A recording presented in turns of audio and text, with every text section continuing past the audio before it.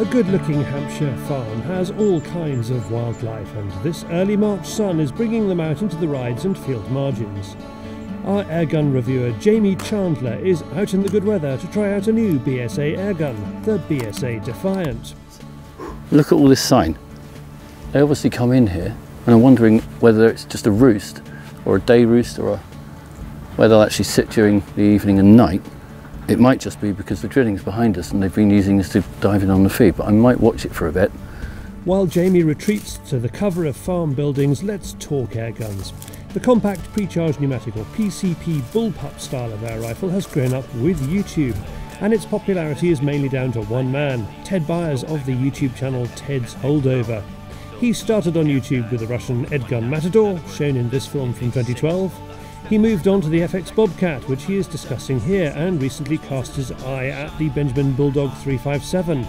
BSA defiantly said they would never launch a bullpup. Well, they have. It's called the Defiant, and here's Jamie giving it a try. Okay, quick, follow me. There is literally 20 or 30 pigeons walking down the field feeding on the seed on the top of it from the drillings. Follow me, follow me, follow me. It's designed as a short, handy air rifle, maybe a bit space age if you grew up in the 1950s, but if you grew up in the 1950s, you probably like space age. It's certainly good for action scenes like this. They're still there.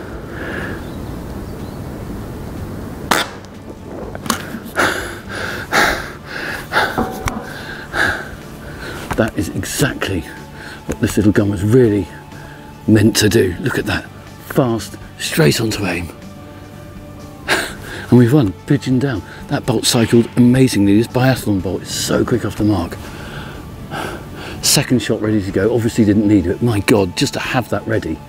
Right, we should go and find him. One in the bag, absolutely delighted. Rest of the pigeons scattered and have gone for those trees over there. We're going to try and sneak in and get one of the outlanders, one of the ones sort of closer to us. I don't have a face net or anything like that, so I'm going to be relying on a peak and the sun to keep me in the shade. Not sure it's going to work. Stalking skills are terrible, but see what happens. Okay, let's do this. Right, let's go. Jamie approaches the pigeons, but they are well positioned, out in the open and with many pairs of eyes. His chances are small, especially as he is less the sneak up kind of stalker and more the charge bayonets fixed type. Told you I was awful at stalking. They're off. Stuff it. But then one, Mr. Stupid Pigeon, stays behind.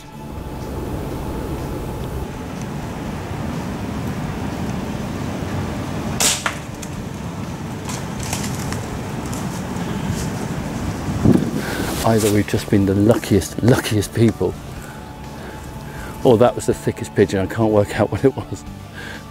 But they all flew away from behind us, and that one, straggler, came straight round into that tree. Can't have been more than 20 yards. Simple standing shot, smack, down he goes. There is one more place for Jamie to look. You know, I reckon that these bits of maize have been carried in from the game cover just over there. I'm pretty sure that means squirrels. So I think it might be worth just sitting here, sticking it out for an hour and seeing if we can get a squirrel. He is right. A squirrel comes out, but Jamie does not get onto it in time, and it spots him. 2 pigeons in the bag is one more than respectable. For more about the BSA Defiant, have a look at bsaguns.co.uk.